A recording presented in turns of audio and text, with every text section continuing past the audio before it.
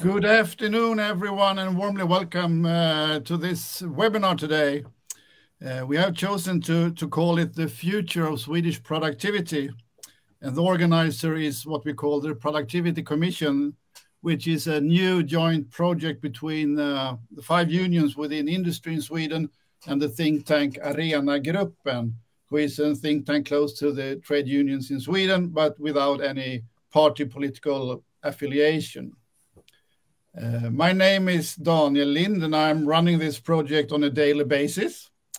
And we have with us today 3 very distinguished guests. First and foremost, we have Mr. Bart van Ark, Professor of Productivity Studies in the UK at the University of Manchester.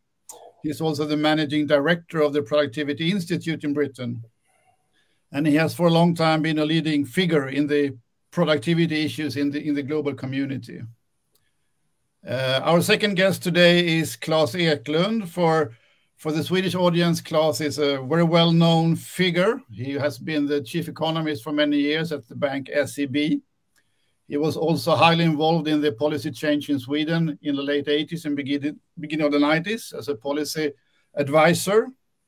He's also an author of a very well-read book in Sweden on economics and the Swedish economy. And he was also the lead researcher at the Productivity Delegation in Sweden in the beginning of the 90s. Last but not least, we have also with us today Martin Linder. Martin is the chairman of Unionen, one of the famed 5 unions within industry. And Unionen is the biggest union in Sweden and also, I believe, the biggest white-collar union in the world. Martin is also a very sharp and independent thinker on political and economic issues in general, which we will benefit from today, I hope. So, the setup today is very classic. We have 90 minutes. We have 2 presentations by Klas and then Bart, and then Martin will have the opportunity to give a somewhat longer reflection on Martin and on Bart's and Klas' presentations. We will have possibilities for questions.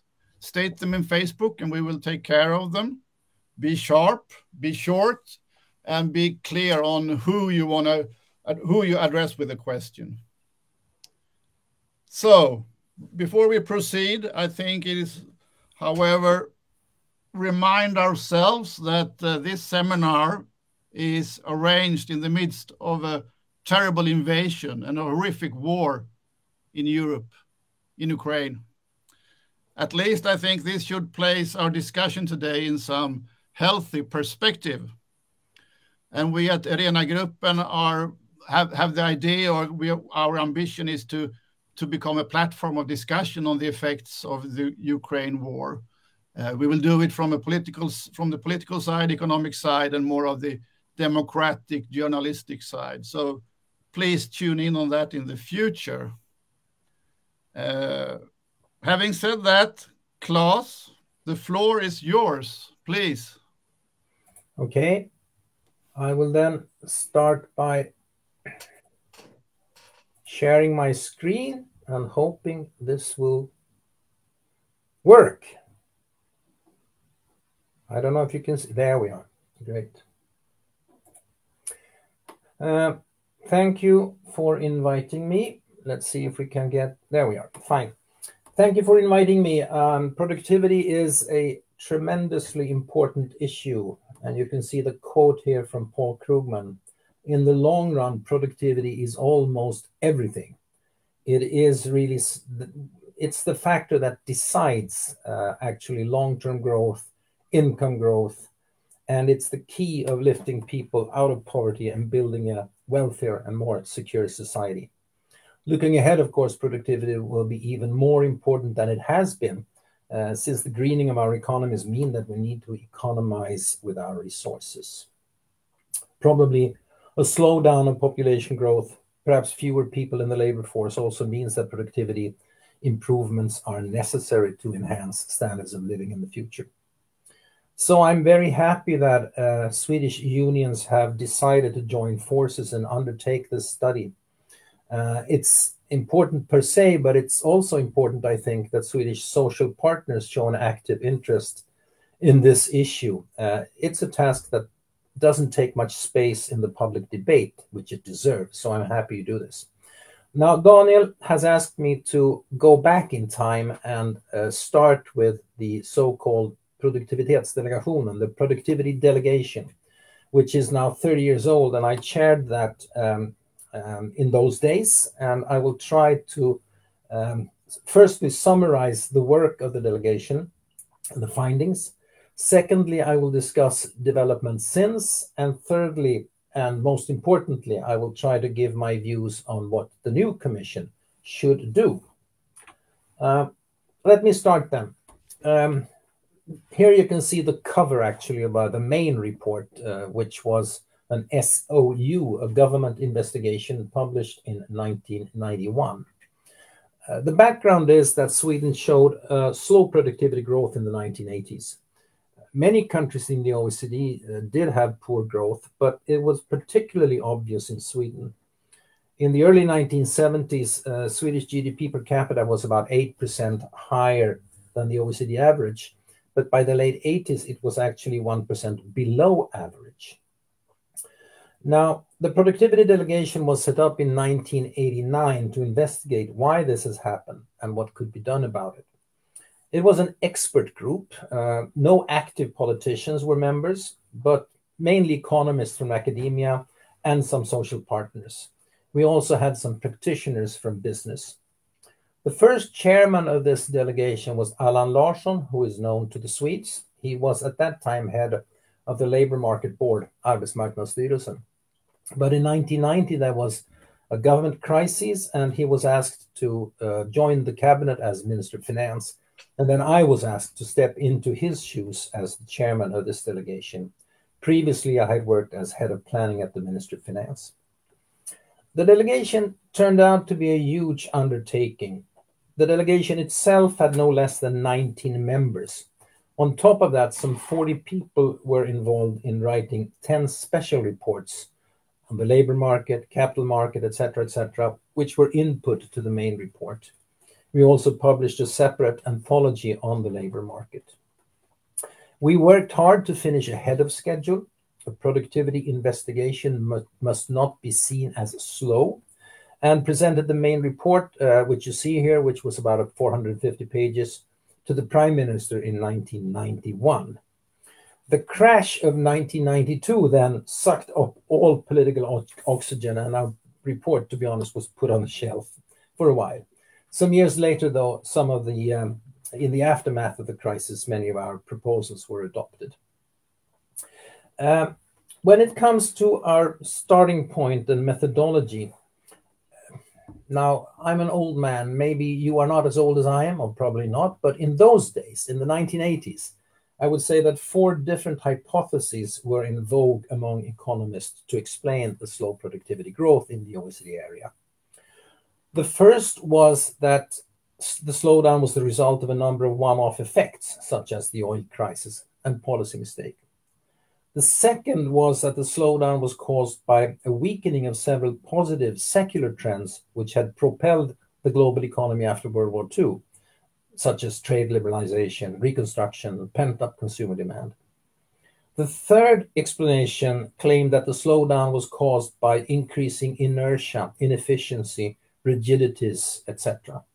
And the fourth kind of explanation claimed that management in big business had increasingly become fat cats, protecting old business, slow to adapt to changing circumstances. We took an eclectic approach and found some plausible answers in each of these explanations, but we carefully avoided to squeeze our report into any overriding existing narrative. This also meant that we did not really adhere to the dominant theoretical approach among economists, the so-called solo model and growth accounting. The starting point of that approach was a highly stylized view of economic growth, where the contributions of capital and labor to GDP were calculated using rather intricate mathematical formulas. The problem was that the assumptions of the long-term equilibrium model really meant that long-term growth cannot be explained by the model itself, because technical change was seen as something exogenous. In those days, the later sort of popular theory of endogenous growth was very young and not very developed. So we skipped that. We really, to be honest, we said that the solo model left out more than it explained. We were more practical people in a sense. We were more interested in another sort of strand, another tradition of thought, namely that which could be based on Schumpeter and in Sweden, Erik Dahmén, where rivalry, innovation, frictions play a decisive role. So we took a very much broader perspective, trying to identify underlying driving forces and obstacles to innovation, investment, human capital formation, also including institutional factors. So that meant that creative destruction became a centerpiece in our view.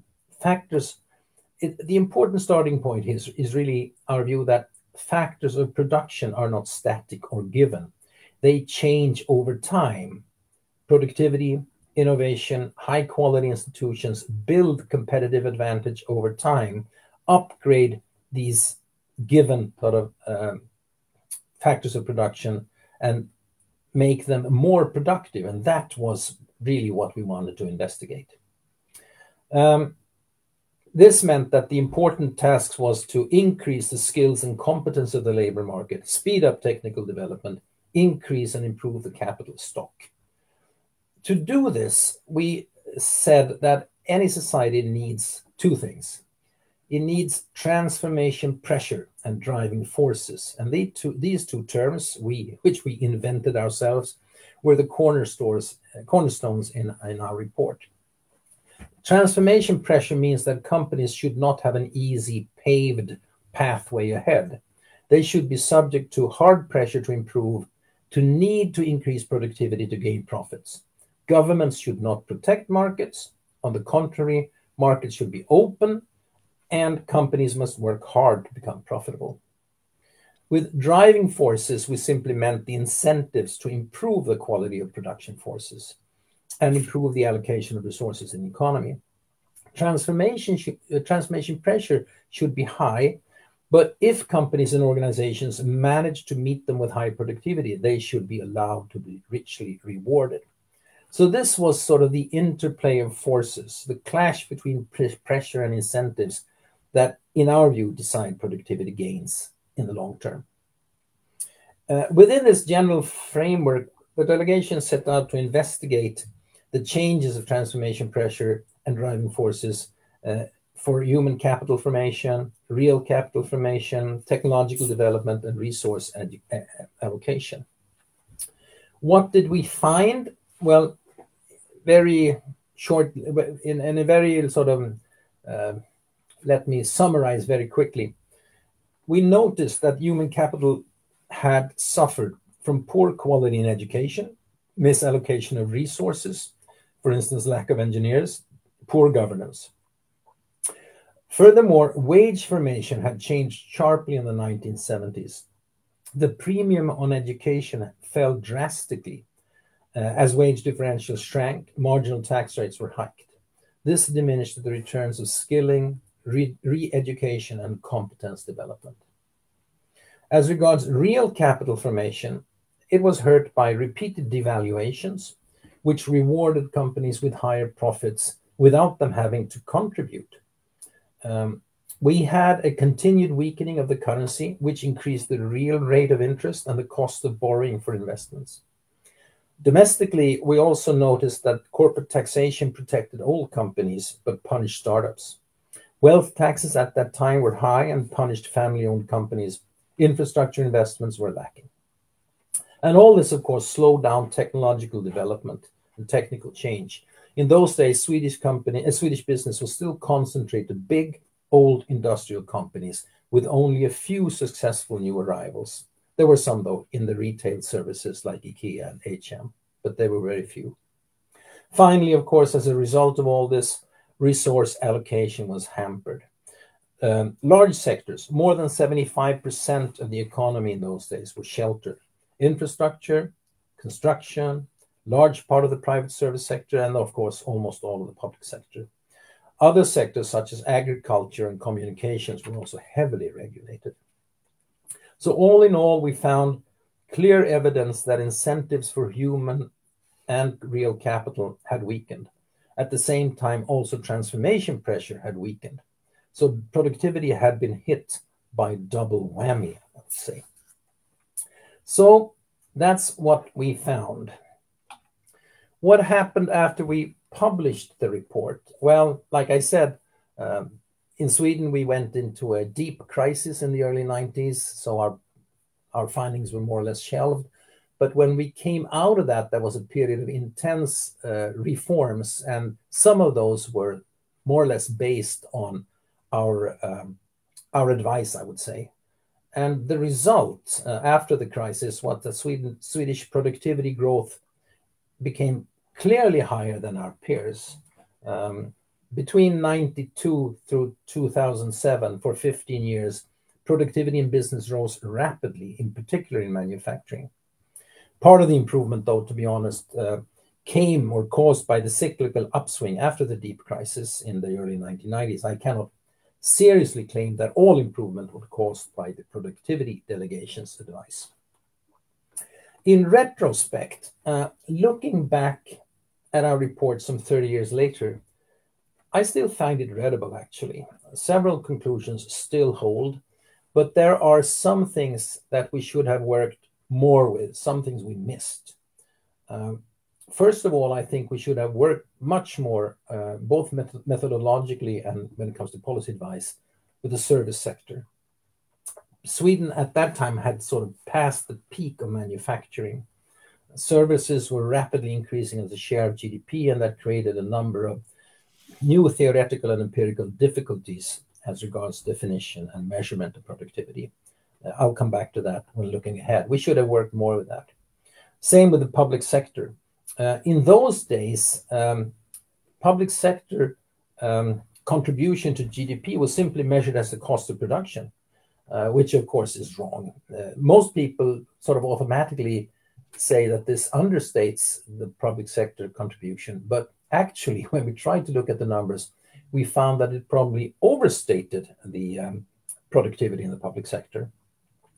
I'll come back to that as well. The problems were consequently greater than official statistics told, but we didn't really look into that. We didn't really have the time to work out new ways to measure productivity in the public sector per se, and more importantly, how public sector influences productivity in the rest of the economy. Same thing with the financial sector. It was more or less overlooked by us. Here also is a problem with technical measurements within the banking sector, and we failed to really appreciate those problems and the indirect financial sector on the rest of the economy. And finally, another issue which I later deplored that we didn't dig into was the difference between large companies and SMEs, small and medium-sized companies.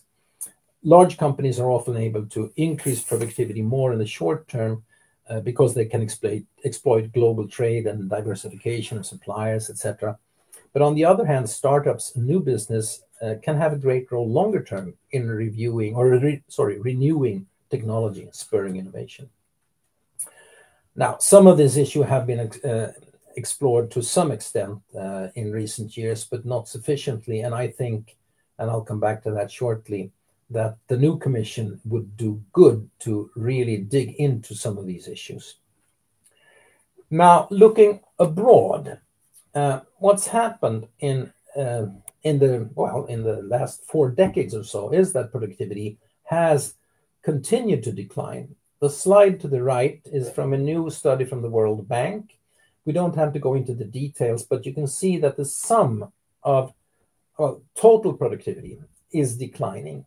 Both that productivity which can be attributed to capital and which can be attributed to human capital has been shrinking. And as you can see, productivity growth in the advanced economies, as it's called, is now down to below 1% annually, and it's been continuously shrinking. Some almost 10 years ago, this was noticed by a number of internationally renowned economists who discussed something called sort of secular stagnation. Larry Summers coined that term, and he was a bit sort of surprised. I mean, in an era of rapidly rising educational standards and falling interest rates, we should expect productivity action to increase since we are more skilled than previously. And of course, falling interest rates should lead to more investments in physical capital. But that did not happen. Why? Well, Summers claimed that the problem predominantly was one of lack of demand. One reason for this could be increasing inequality, as the share of income going to the wealthy people increases, possibly savings increase as well, and thus we have less sort of demand pressure from consumption and investment. Another reason could be slower investment growth because investors did not sufficiently take into account falling real rate of interest. And this would then result in too high demand for rates of return on investment. So many real investment projects were scrapped and more capital flowed into the financial sector instead, or financial investments. Robert Gordon, he claimed, on the other hand, that the important problems probably were to be found on the supply side. Despite all the hype about the tech sector, innovation, according to Gordon, seemed to have slowed down, not giving the same positive societal returns as in previous industrial revolutions. Also, it seems that the skills obtained from education did not rise as much as the costs of education, meaning that the productivity in the education sector per se diminished, as well as the indirect productivity gains from education we would have expected in the economy as a whole. I don't think this debate has been fully resolved. So in a sense, we have an overdetermined explanation of the slowdown that you can see in the graphs here, with underlying driving factors both on the demand side and the supply side. And this analysis and this debate bear also on the Swedish case. And this leads me finally to what Daniel asked for. After this long sort of take off, let me come to my, well, conclusions or recommendations. Your commission is facing a number of challenges, both methodological and economic political. And I will try to offer some sort of views on what to do. First of all, I think it's necessary to be broad-based. Productivity growth has slowed down all over and has been more pronounced since the financial crisis in 2008. A major factor seems to be the growth of services. As manufacturing's share of the labor force has shrunk, employment has instead increased in the service sector. Productivity growth as measured has been slower in services, meaning that this reallocation of capital, of labor, has slowed down productivity growth overall. While this negative trend has persisted, international studies indicate that productivity gains have come from better education, innovation, and investments in physical capital. However, investments in real capital have been much smaller than expected, given the fall in real interest rates.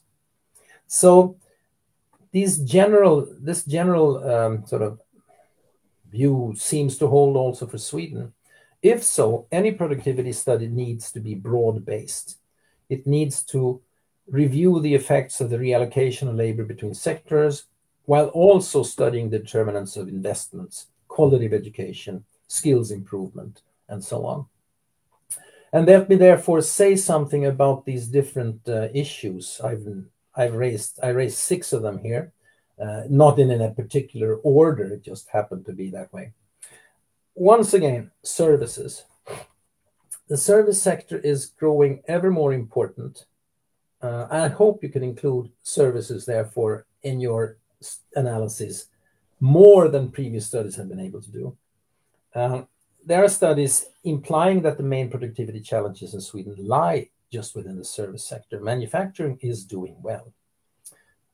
Why is productivity slower in services? Well, there may be some measurement difficulties, but of course, historically, it has been more difficult to increase productivity when the product involves meeting a customer face-to-face, which makes it more difficult to substitute labor with real capital.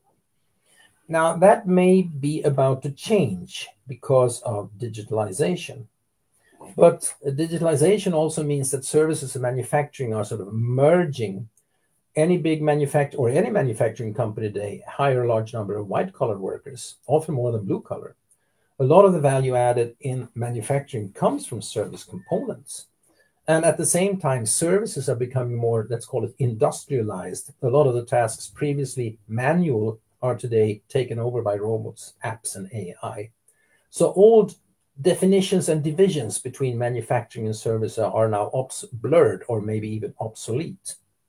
And therefore, I think this is something you need to dig into. Public sector, same thing. Very important, in particular in Sweden, which has a big public sector, and also very difficult to analyze. Obviously, what happens in the public sector is extremely important for productivity development elsewhere in the economy. Education, healthcare, security, infrastructure, all affects productivity also in the private sector. There are both empirical problems and statistical quirks. If you look at sort of the way we usually measure productivity, it seems that costs have increased all over, but the results in many sectors in the public sector have not improved at the same rate. They actually seem to have fallen in some cases, for instance, education. And that is obviously detrimental to productivity in the entire economy. But here we have a number of methodological difficulties. Educational goals seem to have shifted. Pupils are nowadays supposed not only to gain traditional knowledge in the old sense, but also to gain an increased understanding of complex societal processes. At the same time, the number of children with a poor knowledge of Swedish language has increased. So teachers have had a tougher task in recent years. How do we take that into account? I would be very interested to hear if you can come up with some, solutions or answers to those issues. Similar questions can be asked about healthcare.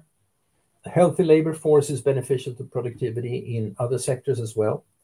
And the Swedish population is indeed healthy, but there are some signs that productivity in wide meaning is not as high as it ought to be. The average lifespan in Sweden is still long, but relatively seen compared to our peers, it has actually fallen. We're not as high up in the ranking as we were 40, 50 years ago. So it seems in this respect that healthcare overall, that the productivity of healthcare in this sense has grown slower than in several other countries. Why is that? And are there any other indicators moving in the same direction? So my point is, once again, I think it's necessary to discuss at least productivity in the public sector, not because you can solve perhaps all the methodological quirks, but because what happens in the public sector is extremely important for productivity developments in the rest of the economy. Looking at issues which I think are more central to your task, obviously innovation, technical change. Also here we have both methodological and practical issues. Many people claim that we live in an era of historically rapid technical change. And we all know the immense hype surrounding new technologies, AI, genome research, space technology. But still, aggregate productivity is not rising the way maybe we should expect it to rise given this technological change. Why is this? How do we separate quality from price when technology takes leaps? Previously, we used hedonistic indices, and this is what the delegation looked into some 30 years ago. But that task has become increasingly complex as digitalization conquers more companies and sectors. An even more difficult question is how to account for customers' input with new data. We all know that when we interact with social media, shopping sites, when we look at ads on the screens, etc., we, the customers, actually supply the companies with new raw material, i.e. data. So we are both customers and producers at the same time. How should economists adjust input and output data to take this into account? Well, there are a number of issues which I hope you can solve. Fourth, internationalization. This is an issue which has become painfully important in recent years as pandemics and war have hurt global value chains, trade, and direct investments. Historically, internationalization has been an important factor driving productivity. So here we are seeing threats and what could be done about that. There are also some methodological difficulties.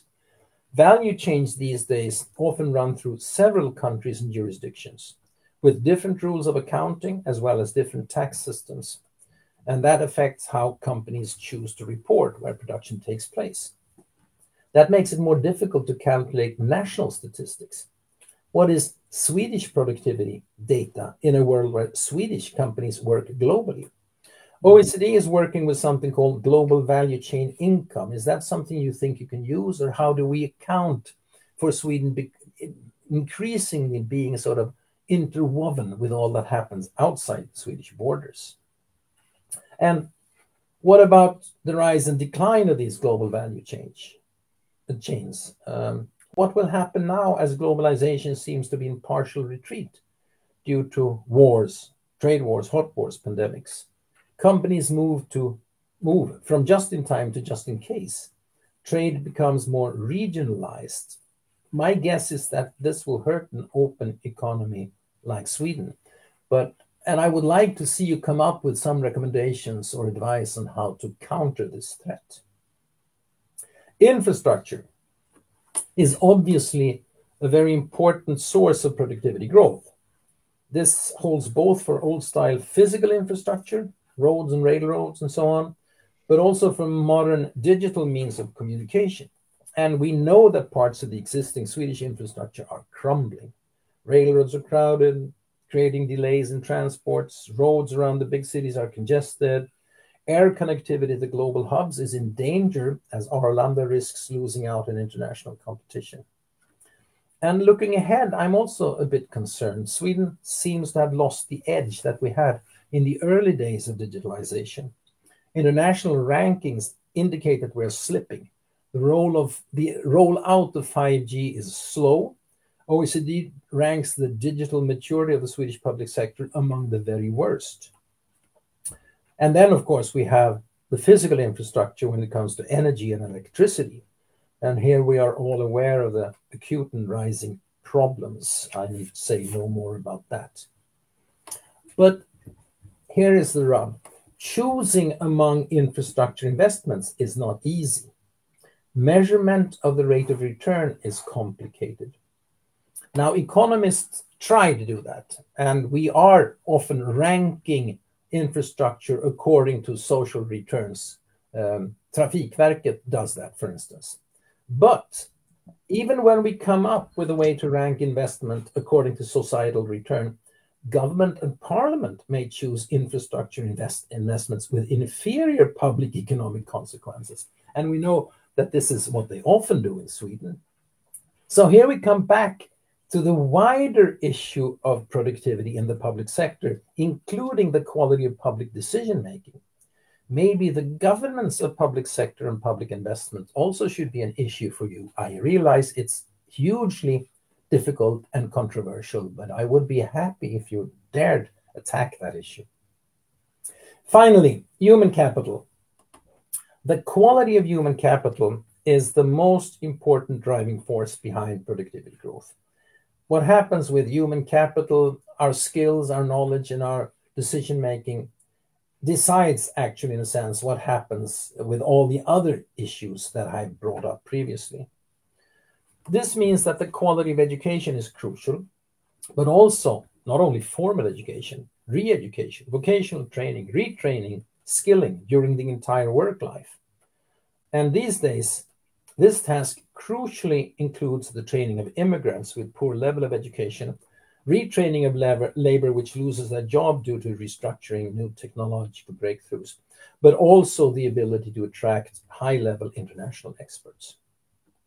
Now, obviously, this is not something which can be solved just by sort of increasing the number of years in formal schooling, which is the normal sort of political way of tackling this.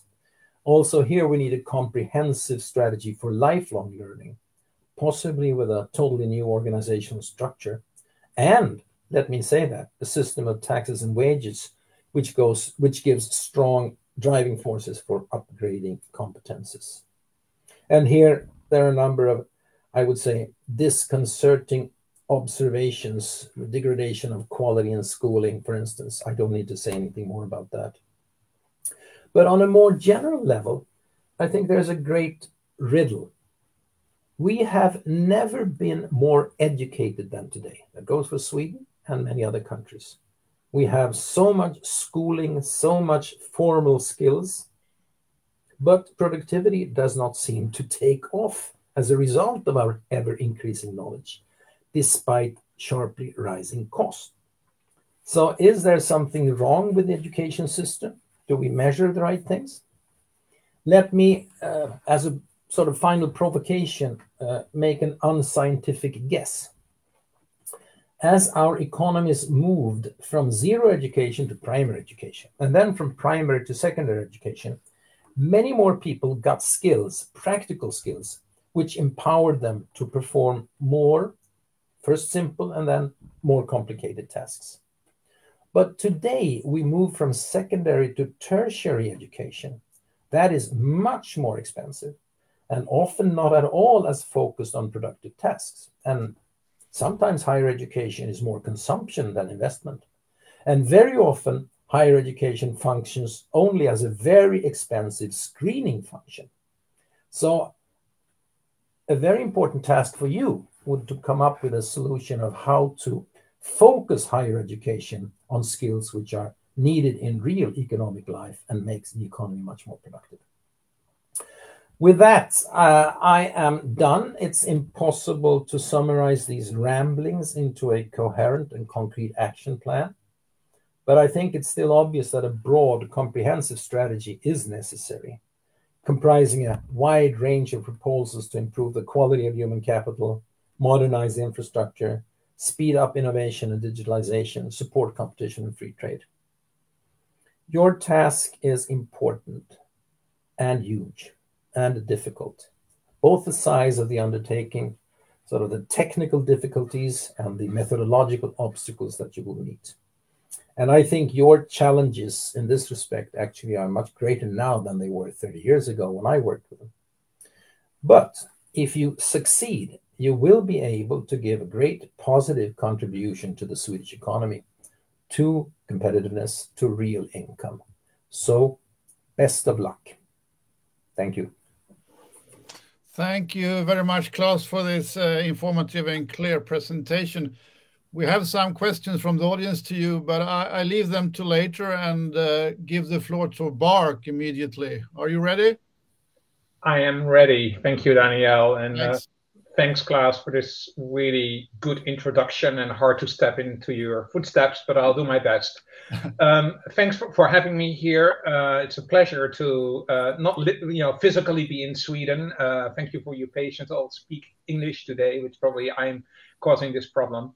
But it's at least good to be here virtual and to actually revisit productivity in Sweden, which I've done a couple of times over my career. And it's really great to see that there's new initiatives coming up in Sweden to drive the productivity story, which Klas has already explained is so important for the future of the economy in Sweden and everywhere else.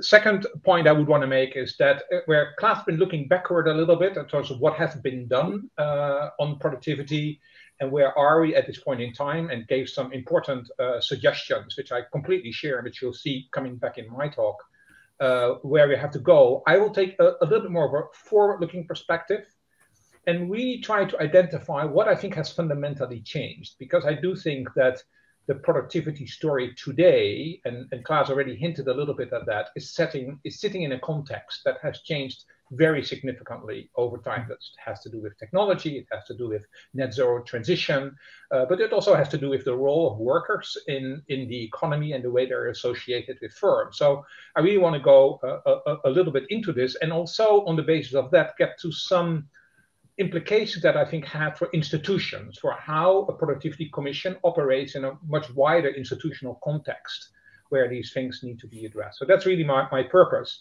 I thought what I would do, though, before I start going into the detail here, is to give you, I'm sharing my screen right now, to give you a little bit of an introduction into the institute that I'm currently leading. Since 2020, I'm leading this Productivity Institute here in the UK. It's a nationwide institute.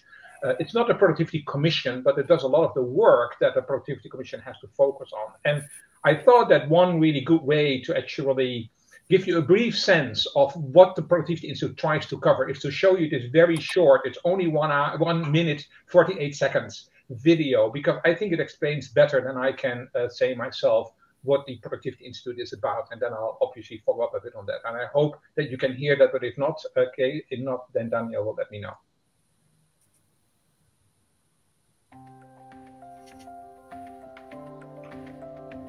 Productivity is the way a society transforms the labour of its workforce into products and services that improve the quality of people's lives.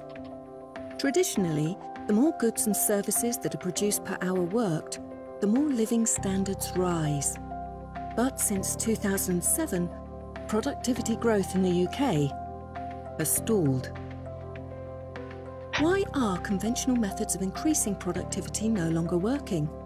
A brand new institute expected to be a leader in the study of productivity aims to find out. What regional differences are there? What impact do environmental factors have? What part does well-being play in productivity? These are just some of the questions that will be explored at the ESRC-funded Productivity Institute based at the Alliance Manchester Business School at the University of Manchester. World-leading experts from a range of disciplines and backgrounds will work directly with policymakers and businesses to understand how best to improve productivity across the UK. The results will directly inform business as well as government policy. As the UK tries to recover from the impact of COVID-19, solving the productivity puzzle will be more important than ever to achieving a sustainable economic recovery.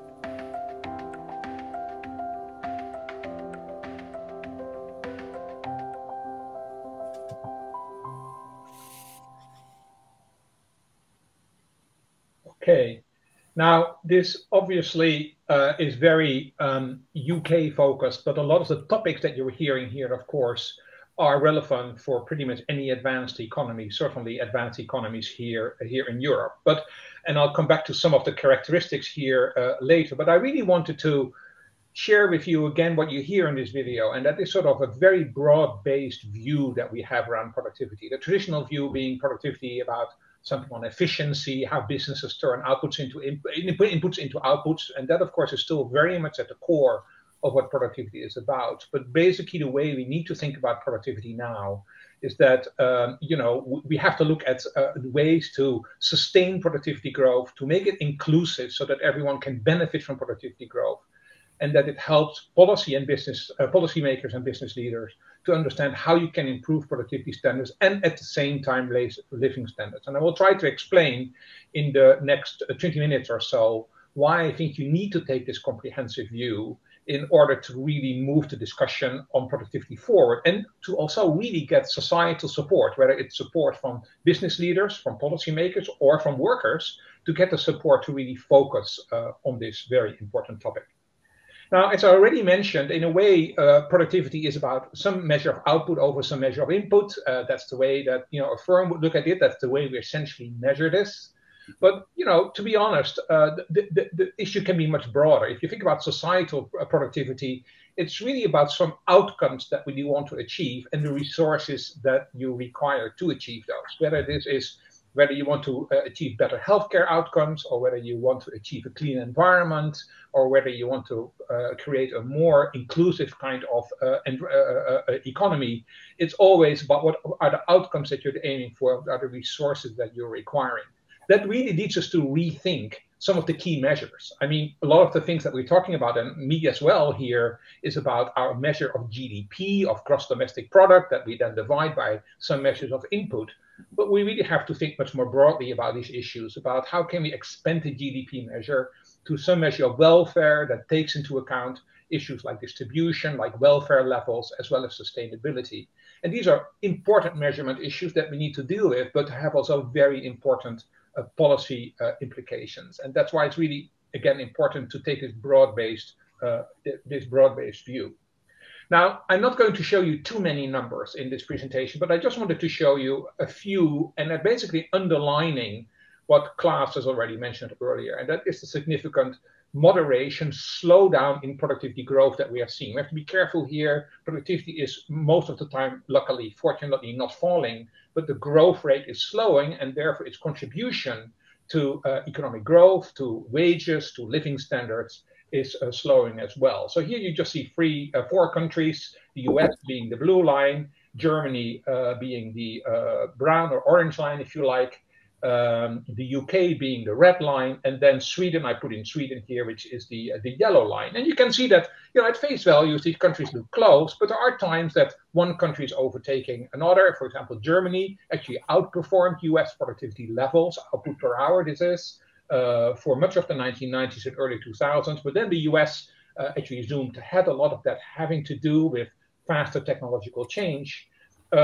You also see that Sweden has had its episodes of catching up on the leading economies, certainly in the late 90s and the early 2000s, but then beginning to level off. And here you can also see the UK, which first of all was below the other countries in terms of its productivity level, but also leveling off more, widening the gap, basically since the global financial crisis. So a lot of the work that we're doing at the Productivity Institute is figuring out what are these UK specific factors and what can we do about it. And they essentially come down to some key issues that, again, are not just unique to the UK. They're just a bit worse in the UK, but therefore they're very relevant to look at it from a perspective in other countries, including Sweden. One is the risk of a systemic, what we call underinvestment in components of tangible capital, investment in machinery and buildings, but also very importantly in intangible capital. Klas already mentioned human capital. We talked about technology and innovation, so that's knowledge capital, but also the way that organizations invest in the way that they are processing their inputs into outputs. So it's organizational capital, if you like. Also, what we see in the UK is a proportionally large number of low-skilled and low-productive jobs, especially in small and medium enterprise. Again, that's an international phenomenon. It's just worse in the UK than it is elsewhere, but it is important to realize that small, medium enterprise tend to have relatively low skilled and low productive jobs. That's of course not always the case, but that is causing my third point really, which is what we call these long tail of low productive firms across industries. And there's and I'll come back to that, you saw that also in the video, a very important regional component to this. These small, low productive firms tend to be especially located in disadvantaged regions in an economy. And again, that's true for the UK, but certainly also for other countries. So here you just see for the UK, I'm not going to go too deeply into this, but I just wanted to make the point that if you look at the left-hand side, you see that the sort of darker regions are the regions that have a productivity advantage in terms of their level and their growth rate. The lighter regions are the regions that are falling behind, that are actually losing track. They not only have lower productivity, but are falling behind. So there's an increased regional inequality. And if you compare that with the chart on the right-hand side, you can see that that is actually a bit of a correlation there with regions that have so-called low skill equilibria, which basically these are the dark regions here. Those are regions where we have low demand and low supply of high skills, and that seems to be very much overlapping with regions that are falling behind. So there's a big skills component to this productivity story, but there's a big regional aspect to this as well. I'll come back to this important issue of skills, which again, Klas has already also identified so strongly in his talk. Now, before I go a little bit more deeply into this, I want to do a little bit of a thought experiment with you. forecasting productivity is incredibly difficult. Forecasting is difficult anyway, whether you try to forecast GDP. I've been in that business for a while. But forecasting productivity is harder because there's so many components on both the output and the input side. So instead of trying to forecast things, I'm going to do a little bit of a thought experiment with you about what would it require in order to generate the kind of growth rates that we had in the past. What would that require in going forward? So if we just look, this is for the UK, and I'll show it to you for Sweden in a minute. If you look here at this map here on the left-hand side, you see the performance of GDP. So this is the total growth of the economy, in this case from 1996 to 2006. And we divide it up into two parts. One is the growth of hours worked, and the other is the growth of labor productivity. If you add these two things up, hours worked plus output per hour, that creates GDP. So you can see in the UK that in the late 90s, early 2000s, we had about a GDP growth of 3%, and about 75% of that was coming from productivity growth, and the remainder was coming from the growth in hours worked. We then went into the financial crisis, everything sort of dropped off enormously, but then since the financial crisis, the economy did recover, but it recovered much more on the growth of labor and hours worked than it did on the growth of productivity. Productivity basically dropped off to about 0.4%. This is the low productivity, low skills component of the UK specific problem. Now, in going forward, there's one thing that we actually do know, again, uncertain to forecast, but we can forecast reasonably well where hours worked are going to go, because we know the growth of the workforce, we know who's going to retire, and we know how many new workers are coming into the workforce. And in the UK, as well as in other countries, other advanced economies, that growth of the workforce will dramatically slow over the next decade. And we're already seeing that playing out in front of us. Since the corona crisis, in most countries, we actually haven't seen the workforce coming back to the same level as where it was before. And a lot of that has to do with the fact that a large group of older, more wealthy workers have decided to retire relatively early. They're not coming back, and the younger workforce is just smaller compared to that baby boomer generation. So what you see in the UK here, that's dropping off. Now, here's the thought experiment. If we would have the same productivity growth over the next 10 years as we had over the past 10 years, the 0.4%, we would not grow the economy more than about 0.6% in the UK. If we wanted to grow as fast as we did in the last 10 years, we would have to add another 1.3 percentage points to this. And if we want to grow as fast as we did in the late 90s and early 2000s, we would have to have another 1.1% to this. That would in total add up to 2.9%. Now, 2.9% productivity growth, something we've done in a few years after the Second World War, but since then we haven't. And despite all the new technologies, it will be very hard to do this. Now, let's do the same experiment for Sweden. It's slightly different, of course. First of all, of course, there was very rapid productivity growth, as you see on the left-hand side, coming out of the crisis in the early 1990s in Sweden. Then actually the labor force performance was better in the financial crisis. That had to do with specific labor support programs. And productivity was, of course, better than it was in the UK, as we've seen before, but still we didn't achieve the same growth rate. And the productivity growth was significantly smaller than during the 1990s.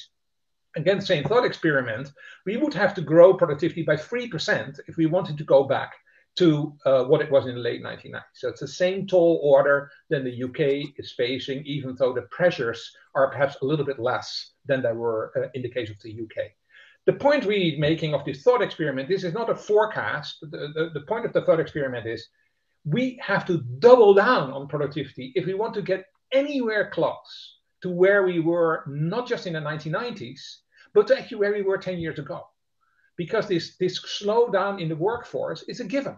So we have to double down on productivity growth if we want to generate the kind of growth that we need to sustain living standards, to turn to a net zero economy and all those kind of things. So that's the kind of tall order, the kind of challenge that we have ahead of us. Now, a lot of what we're doing in the Productivity Institute then is, of course, around what are the main levers here. And there are lots of things you need to get right. First of all, we need to think about these investments in human capital and knowledge capital and organizational capital that I talked before. We need to think about the regional context. We need to leverage the power of place, as you may want to call it. We need to think about the policy and institutional environment, which I will come to in a second. We have huge measurement issues. Again, Klas referred to this earlier. Measuring the digital economy is more complicated than it has ever been.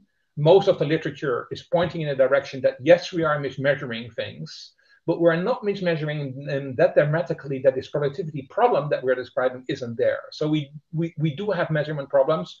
Productivity may perhaps be a little bit faster than the way we're measuring it, but it's not anywhere close to what it was before. And then, of course, we have large transitions that we need to deal with in going forward. So that's basically setting the stage for what I think are the key challenges in the decade ahead. Now, I'll take us quickly through all those and then talk about the institutional implications, and then I'll be done. So first of all, there's the digital transformation part.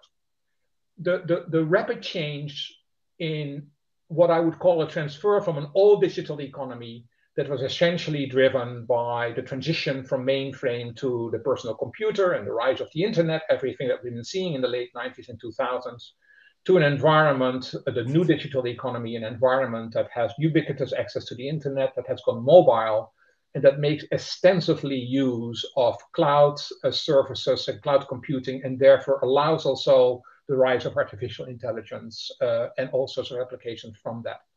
This is a massive technological change, which is much more complicated than the digital transformation that we saw in the late 1990s and early 2000s. I'll come back to that in a second. The second is the future of work, directly related to digital transformation. The way that workers engage with their companies, the way they actually do work, and the place where they work is dramatically changing. The third one, going clockwise here, is the transition to the net zero economy and the need to find another relationship between fossil fueled inputs and the outputs that those are creating. And then last but not least, there are these increased regional disparities, this tendency for low-skilled, low-wage labor to be locked up in disadvantaged regions. So let me quickly take you through some thoughts on each of those and then come forward with some implications. As I said, when you think about digitization, you have to really think, make an important distinction between the technologies that we get, which are massive and so promising, and why we all think that, you know, the rise of advanced analytics and 3D printing and blockchain and robotics should give us a faster productivity growth.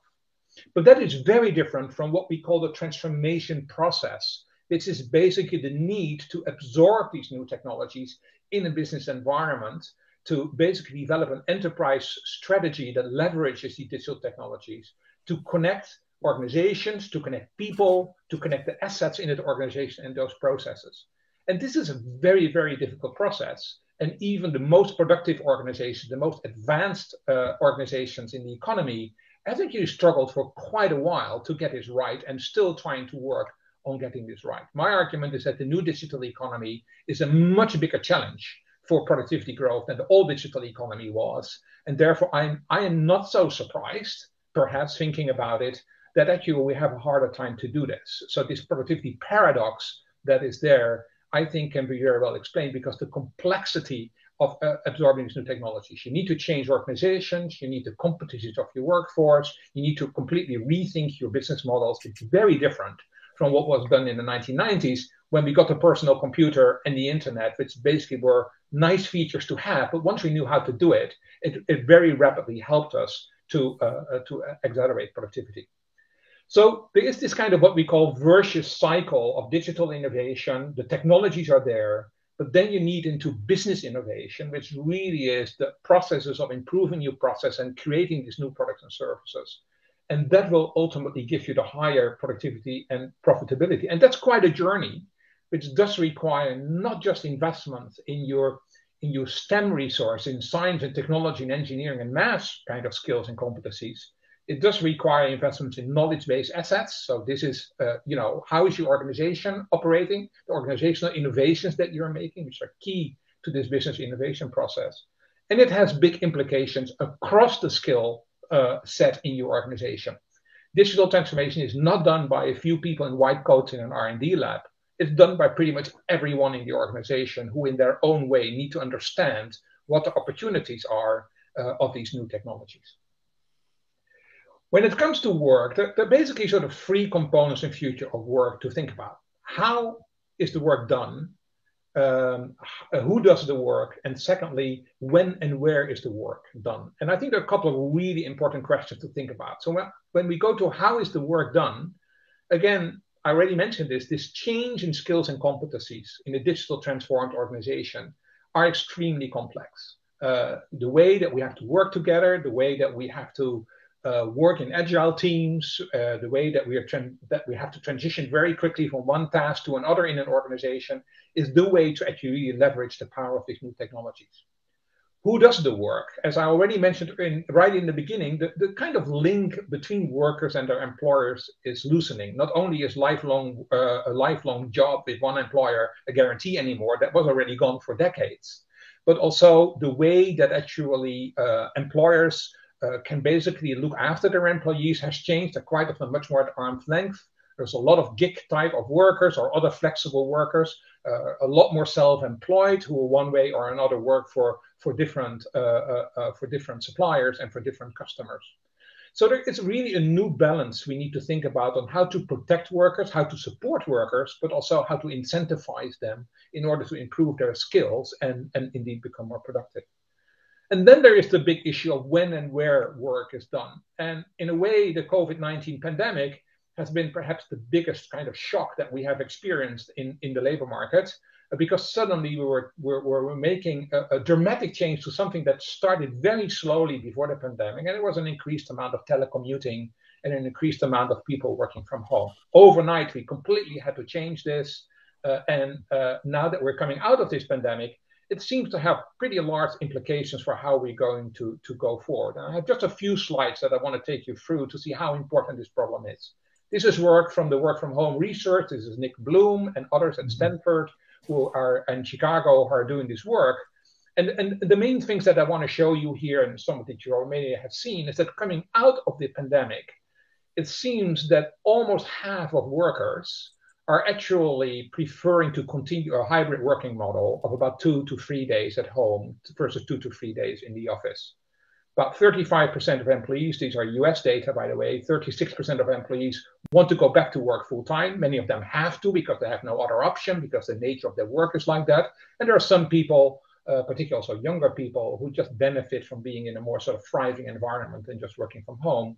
But you can see that the majority of people prefers to actually have this kind of hybrid working model. And this has huge implications for the way that organizations operate.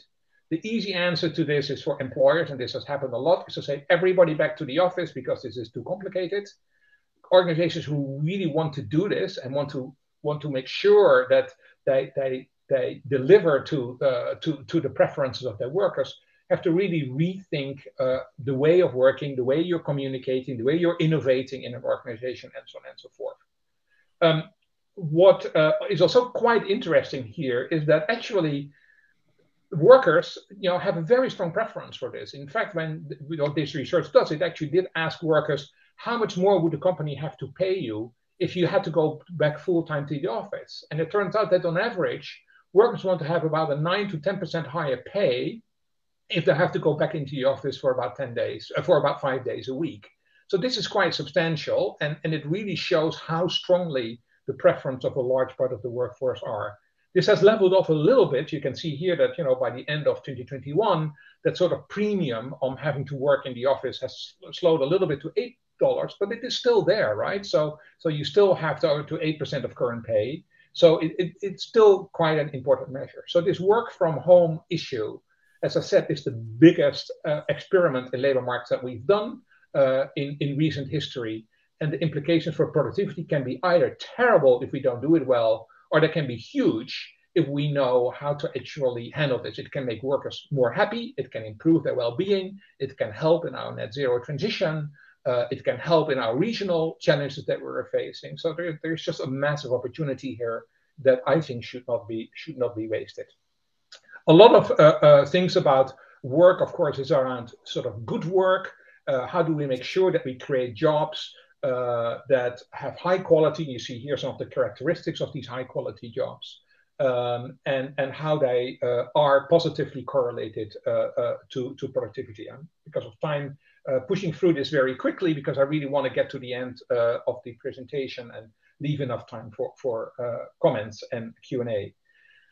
The transition to net zero is highly uncertain from a productivity perspective. I think there's very little thinking, frankly, from what I've seen so far on what the productivity implications of net zero are. And I think this can end up in tears if we really don't think clearly about this. If we think about sort of three categories, first of all, energy exploration, we have to think about how capital and technology is playing its role in this transition from fossil to non-fossil energy exploration. It will require massive investments, but once things are settled, will we have a more productive environment in energy exploration, or actually a less productive environment? Let's not forget that a lot of fossil fuel exploration was extraordinarily productive. The transition process for companies that are using fossil energy and need to go to non-fossil leads to huge adjustment costs, which is okay, but ultimately needs to settle them in a situation where they can have advanced productivity. And we have to really think about what the implications of that are. And then finally, once we're settled in something that we might call the circular economy, the question really is how productive are green skills and green jobs? And what is the role, again, of innovation in this? So I think there are really big questions on how the net zero transition goes together with new technologies and with innovation in order to get the productivity effects. Because as I said, I don't think there's been that much thinking around the productivity implications. And if we don't think about the role of innovation and technological change, I think we might actually be very disappointed by the productivity effects that we're getting from it. And then, of course, finally, there's the regional issue. But let me really go to my final slide, which is really on what are the implications of all this on our thinking for institutions. So I think what really has changed is that the institutional environment, if you think about these things, technology, there's changes in work, the changes in net zero transition, and the regional inequalities, this kind of institutional environment is not just something that is just happening sort of between employees and employers. That's a very important part of the mix, but there are other parts that are important to this. So some key institutional comments, again, going clockwise. First of all, big changes in corporate governance. Think about the move for many companies to put ESG as the key components of corporate governance, a completely different thinking around their stakeholders in this system. How do they operate in kind of a public market? How do they engage with changes in the regulatory environment? Going clockwise, the changes for employment law are very, very important. In this environment, we have to completely rethink how we're actually trying, as I said before, protect workers, support them, and incentivize them in order to be productive, raise wages, and improve their well-being. So big challenges there that go far beyond negotiations between employers and employees. Going clockwise on the right-hand side may be a little bit hard to see, but essentially this is an innovation system. I think there was a question a little earlier about the triple helix. So this is about business and government and universities and the education system as a whole. A lot of these changes have to take place in a much more institutional environment, quite often at a regional and a local level, much more than at a national level, to really put things in the right context. And then last but not least, this goes even beyond that innovation system and is essentially a civil society issue. If you talk about inequalities and regional inequalities, you are going to talk about how civil society is engaging in this, how they are thinking about how the resources in the community or in a region are being used to create the outcomes that you desire. So with that, let me finish there. Let me make one last remark on perhaps what we're doing in the UK. We are a productivity institute. We're not a productivity commission, as I said before, but we do have a productivity commission element here. And this is really a group of experts in the field, many of them academics, not all of them, who really sort of form an independent group of government and try to come up with what are the key policy areas in all its breadth that I've been talking about. What are the key policy areas that we need to address? And how can we create a sort of place where government, not just national government, but also regional and local government can go in order to understand the implications of policy measures from a productivity perspective. So I think a very important way of thinking is also where does this productivity commission sit in this whole institutional environment? Is it independent of government, or is it part of government? Where in government is it sitting? How does it coordinate between national government and regional and local governments? And we have decided in the UK to actually start a productivity commission as a rather independent group and more as an advisory body, although some of that may perhaps change over time.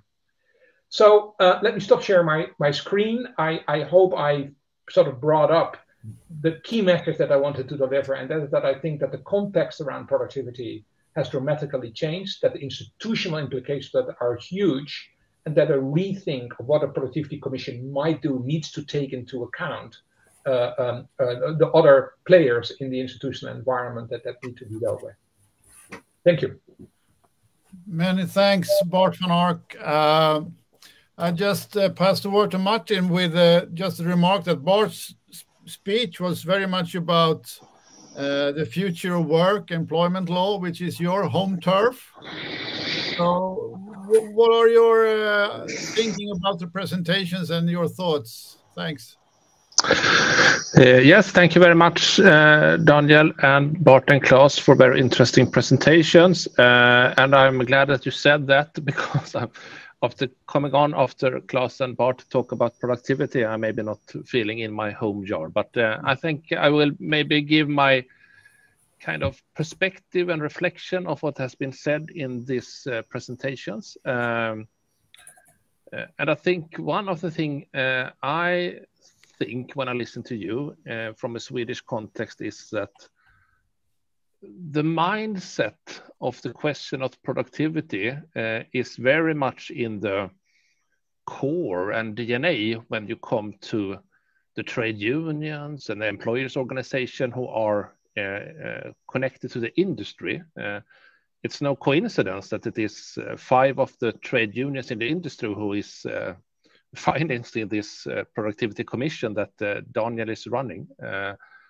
But one reflection I do when I listen to you about this broader perspective on productivity is that it's very, very, very rarely I ever hear someone at all outside the industry talk about productivity or think in a productivity perspective. And that is one clear reflection I do when I listen to you. Because for us, we have also institutionalized this, our productivity mindset, very much since the late 1990s. A clear date could be 97 when we signed, and I have not a clue how I should say that in English, but Industriavtalet, that is now 25 years old.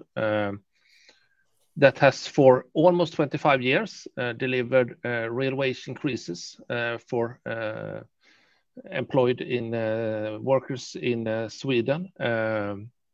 And the basis of this agreement since 25 years ago is very much a common view between unions and employers about productivity, that it is our common interest, our common goal to both work for good salaries and good wage increases, good conditions for the workers in the industry and in the labor market general, but also to work that we need to work together to have competitive businesses in an international perspective.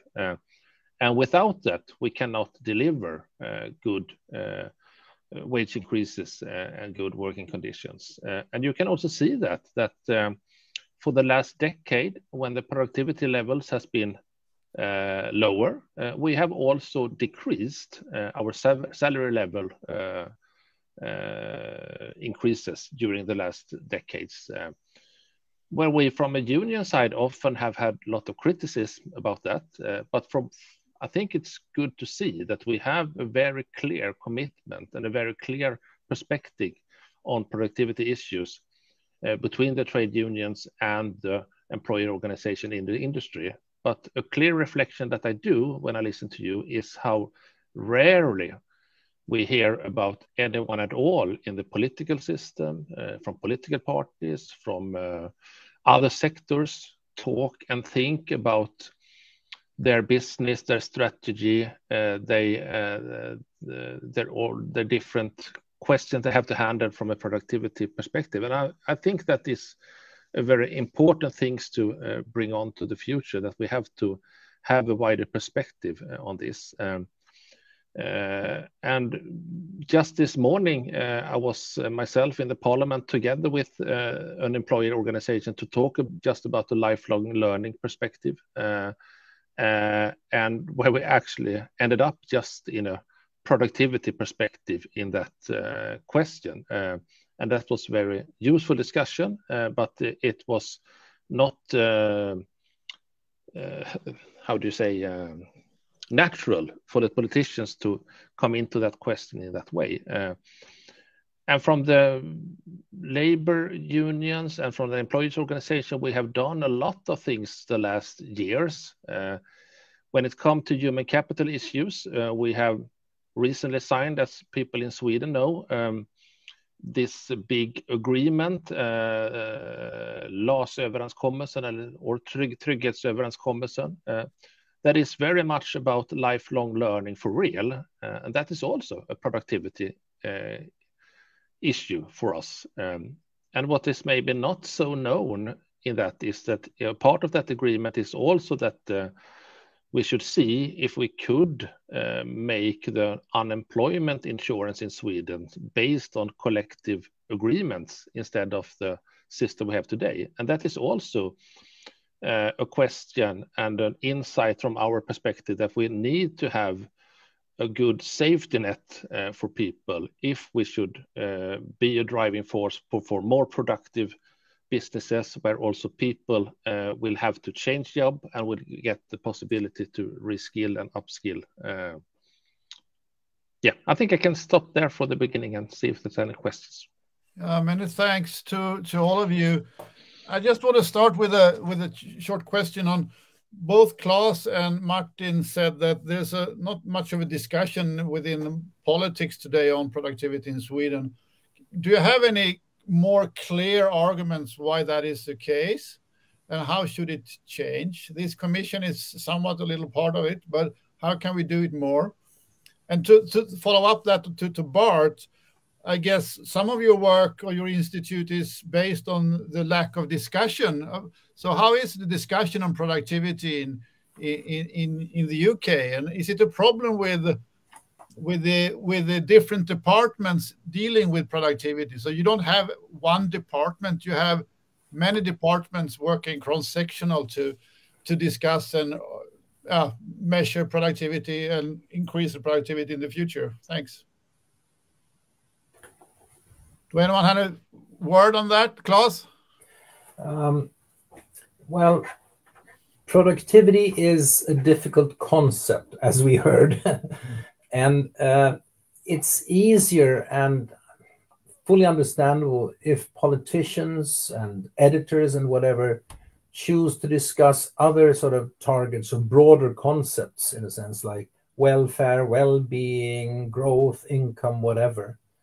But what I think the Commission should do is really try to be pedagogical and tell and show that all these things are impossible without increasing productivity, and sort of show how they go together, like the, well, obvious reasons.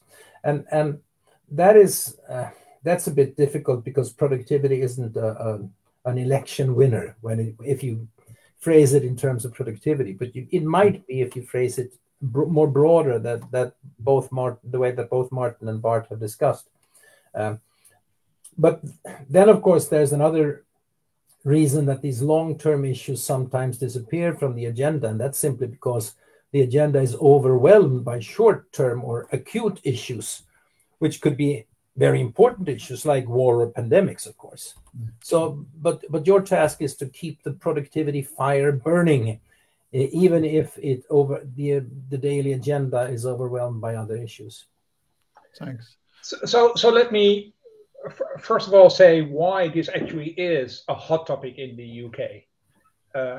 I took on this role not being British, as you may have heard from my accent, because the UK in a way is ground zero when it comes to productivity. So in other words, you need a bit of a crisis in order to begin to pay attention to it. And I showed you that line where the UK was leveling off more than other countries. So I think the realization in the policy environment was we have a real problem here, because there's no reason why we should be doing worse than other countries. The other region, and I think Sweden may not have this issue right now. The other issue, however, that I do think is important is the realization with the link with regional development and inequality, which I think, again, Sweden is not as bad, as far as I know, as the UK and some other Anglo-Saxon economies, but still you have inequality too.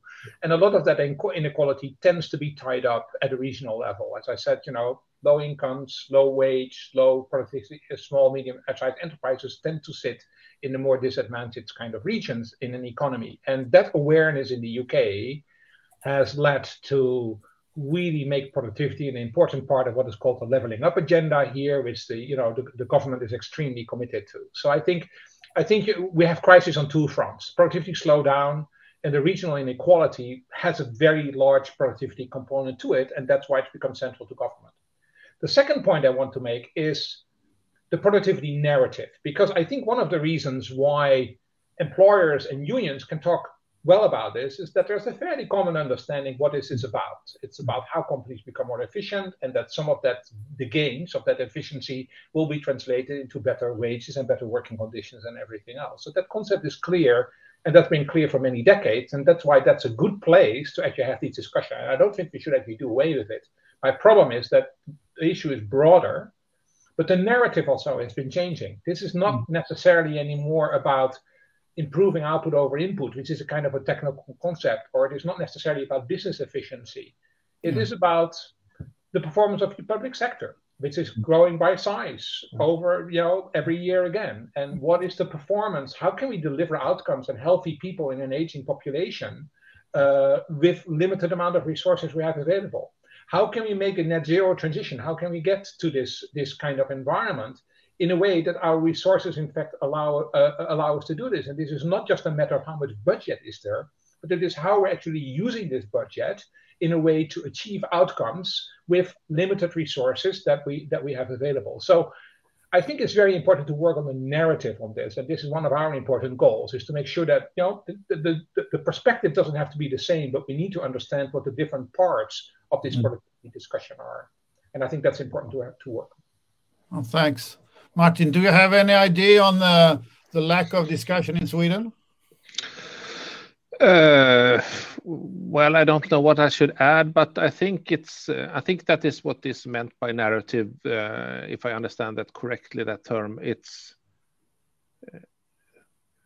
well, I think we all have a big responsibility to talk about this in a way so people understand it, kind of under the headline that there are no free lunches. What we want to do, we have to create added value to create what we want to do in also the big picture in the society. And my reflection when I listen to you is that I think we have quite a long way to go there, actually. Yeah, thanks. I just want to pop in a question from Jan Erik Nowacki, which Bart mentioned briefly. It was a question to Klas. What is the influence of triple helix on the total factor productivity growth? Well, do you have an idea on that? I don't know. You don't know? No, I think it's almost impossible to have any good answer or to measure it even. I'm sorry. Maybe, Bart, you've studied this. I don't know. I don't know anyway. There's some good work going on at particular European Union level, European Commission level, that is looking at some specific strategies on how regional ecosystems, regional innovation systems work, because a lot of this triple helix, as I think I mentioned in my talk, a lot of this is happening at regional and local level. That's where businesses, government and schools meet each other and try to see how they can actually move their agenda forward, taking account of the local and the regional context they are working in. And there's a fair amount of evidence, both at European Commission, I should also say the OECD Regional Center in Trento is doing a good deal of work showing that environments where in that sort of that kind of collaborative attitude is present are doing better in terms of what they deliver in terms of outcomes. And again, I think in today's world, probably more important, because if you think about digital transformation, if you think about net zero transition, this is not done by one firm. You know, it's done by lots of firms. Government has to play a critical role in this. There's a big question about what are the skills and competencies. So the education system needs to sit in the middle of this. So it makes a lot of sense to actually think of those things at a regional and a local level. And I think the evidence is pointing in that direction, that these kind of ecosystems, you can call them triple helix, I call them innovation ecosystems, are quite important for the productivity agenda. Many thanks. I think another question for Bart from my side, and Klas maybe, is one topic discussed also is the big difference between the global leading firms in terms of productivity and the domestic local firms, so to speak. And that difference has grown over time since the emergence of the global value chain and the lack of diffusion of productivity, you can say. There's a question here from Pontus Mattsson who just asks about that. He says that, do you have any thoughts whether slower productivity is driven by slower productivity growth of the most innovative firms, or whether it is a higher level of low-performing firms or something similar? So how should we understand this diffusion issue? So I'm happy to start, Klas. To a large extent, this is an empirical question. I mean, both are true. It's true that in this environment of increased concentration effects of new technologies and leading firms, that there is an element of those leading firms perhaps struggling to actually move to the next stage of productivity growth. So we do see that, and this is not necessarily the big tech firms. This is about the big firms that are adopting these technologies, that employ a lot of people, and that adoption is actually, as I mentioned during my talk, actually quite complicated. So I think that is one part of the story, and they are a big share of the economy, so they really count. But it is also true that in the long tail, there are lots of firms that do not really grow quickly enough. And this is a really difficult question, and I don't know the Swedish context, so maybe Klas can talk a little bit more about the Swedish context, but in the UK, we know that this very long tail consists of a lot of firms. It's very easy to start a firm in the UK. You basically have a call to the Chamber of Commerce, and 10 minutes later, you basically have a firm. That's not the issue. The issue is, how do you now grow this firm into a kind of productive entity? And it turns out that a lot of companies start but never grow. And quite often that is because there's no ambition to grow. There's no market that I really want to go into. But sometimes it's also because they find it difficult to get over this tipping point of hiring employees, hiring more managers, improving their skills, accessing this difficult technology environment, the innovation environment that we're seeing. So I do think that there is a kind of concentration of these low productive firms that don't grow. And a debate here in the UK is that a problem? If a firm doesn't want to grow, well, then they don't want to grow. But it is a problem if firms do want to grow and face barriers that they find difficult to overcome. And what is more important, again, is an empirical question, but I do have a tendency to think that because of the large size of the frontier, that a lot of the issues actually need to be addressed at the frontier, but not doing away with the issue of regional inequality, where in particular smaller enterprises play a big role. Thanks. Klas, any comments? I don't have any empirical knowledge, but my hunch is that the differential between, let's call it the leading tech firms on the one hand and the long tail of the smaller companies, that differential has grown. I mean, go back 30, 40 years, you had a more sort of homogeneous set of companies, and they went through the same, a little bit slower technological development. But now that digitization and globalization comes in spurts and fits, it's much more difficult for the smaller companies to sort of participate in this. So my guess is that the difference between let's call it the leading firms and the lagging firms has increased. But to be honest, I don't really know. That's a guess. That's something for you, Daniel, to answer in your commission. Very easy, very easy. No, but we are actually running out of time. I think we should discuss for a few hours more, but I just want to give you a short finishing word on what are the most concrete reforms you suggest? The 3 most concrete reforms for a growing future of Swedish productivity or UK productivity, when you also include the inclusiveness and net zero economy. So a broader perspective. What are the main topics, the main reforms? Please. You want the reforms to be main and concrete at the same time. And that's impossible. I just repeat what I said. First of all, most important, improve quality of human capital. That is changing the educational system, make it much more inclusive, etc., etc. And you can discuss 1,000 ways to do that. Secondly, in Sweden, modernize infrastructure, I would say, because we are slipping behind in so many areas, from everything from 5G to electrification, whatever.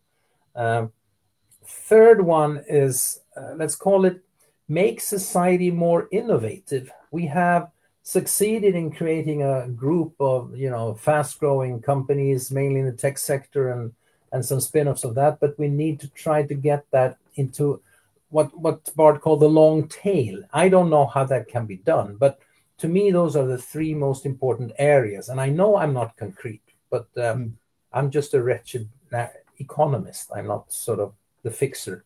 Okay. Okay, Martin, do you have any concrete ideas? You have this educational reform, but...